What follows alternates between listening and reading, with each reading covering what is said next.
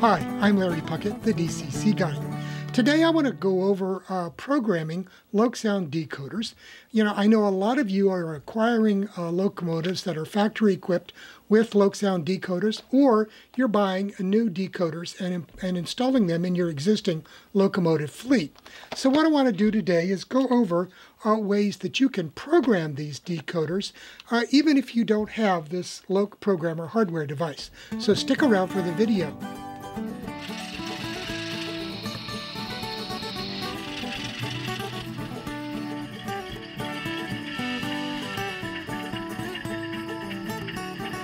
Now, one of the issues with LokSound decoders is that they can be a little bit difficult to program.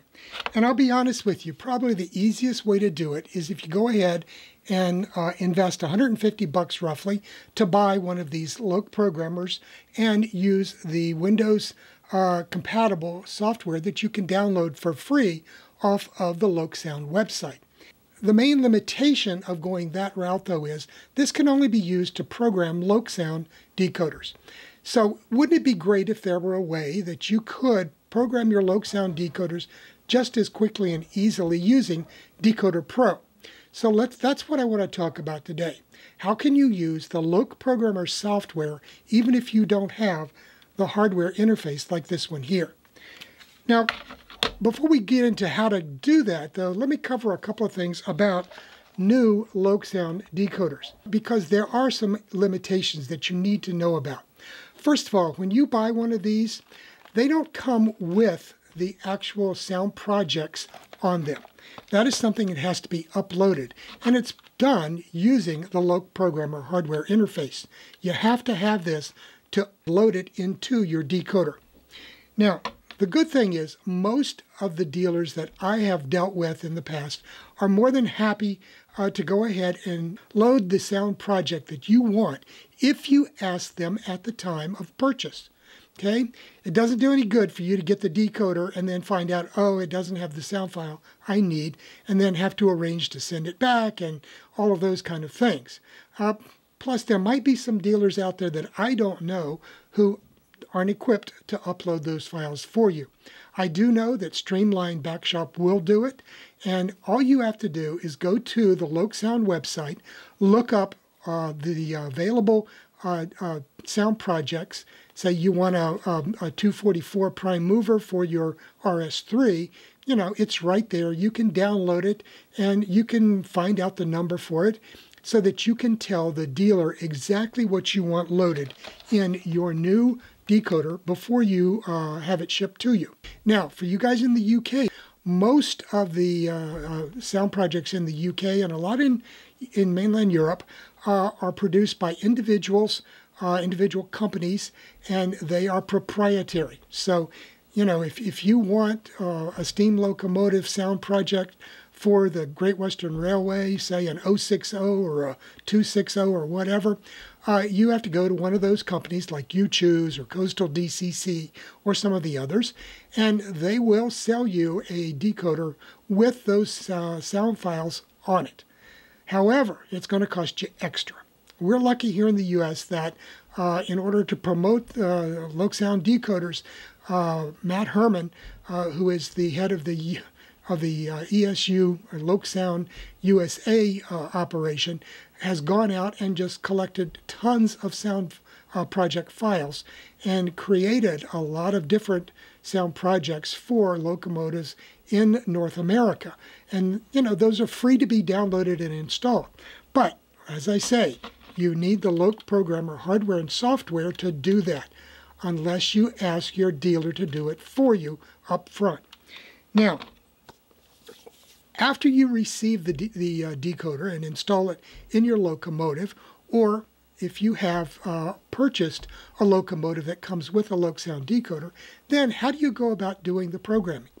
Well, there is one option for you. Obviously, as I say, you can purchase the LokProgrammer. And if you're going to have a large fleet of LokSound equipped locomotives, that probably is your best bet. Go ahead and buy this because it is very well equipped in order to do the programming of LokSound decoders.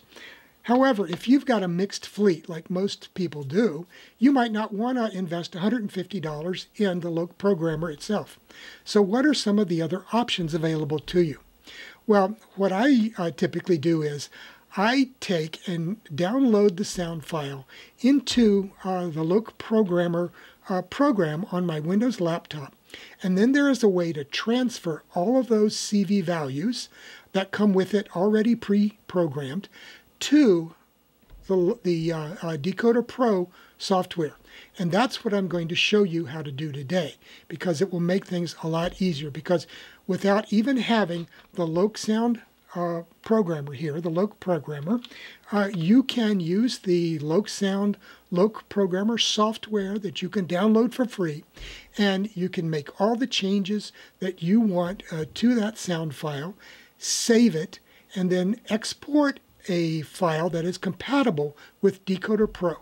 Then you can open DecoderPro, create a locomotive file, and then load those CV values into DecoderPro, and you're ready to go with doing the programming of that decoder-equipped locomotive without any problems at all. So that's what I'm going to show you how to do today. In order to do that, I've got to move over to my laptop, and I'll walk you through the whole process. So let's go ahead and get started with that. I'm going to have to move over to my Windows computer. Okay, here we are in LokProgrammer, and this is just what you would see if you download and install the program on your Windows PC, and then start the program up. And as you can see down here on the bottom left, it says no decoder. I don't have the LokProgrammer hardware device even attached at this point. So this is exactly what you would see in your situation. So the next thing you want to do here in advance is go to the LokSound website. Just look that up on Google. It's easy to find. And when you get there, you can go to the downloads and sound files and just scan through the sound projects there. It's fairly straightforward, easy thing to find and do. So I'm going to open it up and open up a new sound project. So let's open it up. I'm going to go to my desktop where I've got my LokSound files and go to Visual, okay, number 5. So let's start with an Alco 244, okay, and open that project. So it's going to open it up, and what that does is all of the presets for this specific sound project were stored in the CVs in this project file. Now, you can't get those in DecoderPro. The reason being that for DecoderPro, for LokSound, it just has the basic decoder type, and that's it. It does not have a different DecoderPro file for every sound project available. Okay, that's just the reality of the way it works. So the only way that you can get all of these CV presets for each sound project that you want to use into DecoderPro is to open the file first in the LokProgrammer, like I've done here, make any changes you want to make, and then save those new CV settings to a text file. And save that to on your computer somewhere. And then we'll open up DecoderPro, and I'll show you how to create a new file and load those CV settings into it. But let me just show you a few things right off here before we do that. So we started. One thing you might want to change is the address. So let's say it's 4444. Okay, that will now be saved in the CV settings for the address. Let's say a short address of 44. Okay. So now, and then there's other things you could change, your activate functions in consist mode, all the different things that you can change in and edit in a LokSound decoder, you can do right here without owning the hardware device at all. And then you'll be able to save that and move it to DecoderPro and use it there. Okay, so there's all these different things that you can do all down through here. And one thing that's particularly useful on here is the information that's available. You can see this is a photo of a D&H Alco 244, and it's got all of this useful information. If you go down here, you can see it tells you the different horns that you can select and use. And they're stored in CV163. So that's something very useful to have. Same thing for the brake squeal templates and also the various air dryers. So you can select any of these various options. One thing you'll need to know is the various sound slot settings. So if you look here under sound slots, it has an identification for each sound slot used in this file. Now, sound slot 1 is the Alco 244 prime mover. The switcher horns are in 3. Sound slot 4 are the bell, and so on. Now, they've tried to standardize these sound slots as to what they are. However, there might be sound projects that use different sounds in different sound slots. And like I say, when you get it to DecoderPro, you do not have this text information here available. All it says is sound slot 1 and 2 and 3 and so on. And so in order to know which sound slot you need to edit in order to increase the volume or make other changes, you need this information right here. And I'm going to show you in a minute how you can save that as well. Okay, but let's assume, though, that you've gone ahead and made all of these other changes that you want to make as far as editing the file. Okay, now, one thing you want to do after you've made changes in the file, before you close it and save it as to the CV list, go ahead and save the file itself. Let's save it as Alco RS3 ESUX, okay? And that way it's available to you in the future when you want to go back and make some more editorial changes. Also, it goes ahead and it saves all of those changes that you've already made. So let's go ahead and save it. And I'm going to replace it because I did it earlier. So how do you get that into a format that you can save and read into DecoderPro? Well, go up here to Tools, and you see Export CV List. And we're going to do that. I'm going to save it to my desktop, and we're going to call it the RS3. Okay, so it's going to be rs3.txt, and we'll save it. And I'm going to say replace the one that's there. Okay, so we'll go ahead and take a look at that in just a minute, because there's something else I want to show you before I leave before I leave LokProgrammer. Also up in this Tools area, there's a thing that says Save Bulletin. Now let me show you how this works. Okay, so I'm going to save Alco RS3 Bulletin, and we're going to save it to the desktop. Right here. Okay, and save. And we'll say, okay, and it's done. Now I'm going to go ahead and close LokProgrammer since we're done with it. RS3 244. And you can see it's got the address changed to 44 here in CV1. So we know that we got that taken care of. That's great.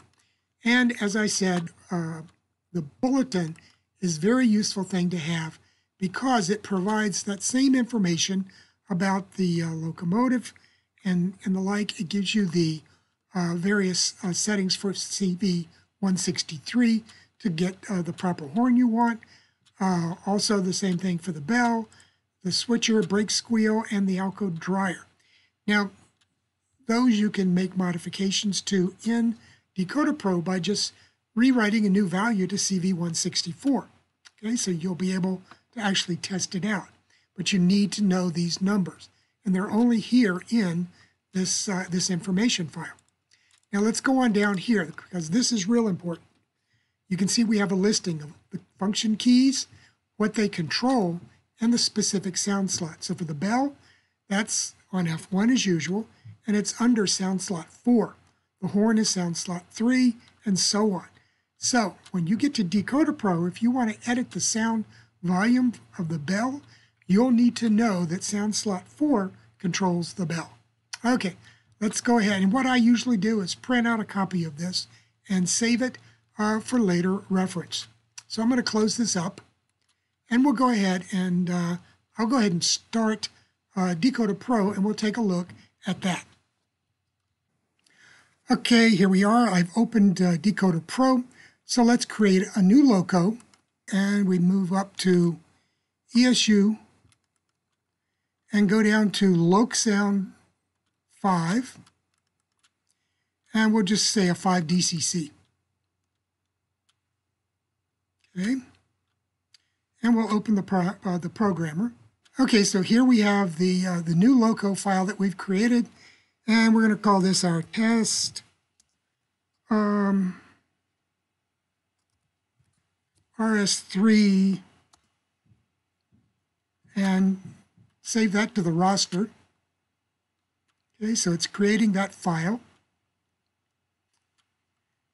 Now we're going to go up here and go to import.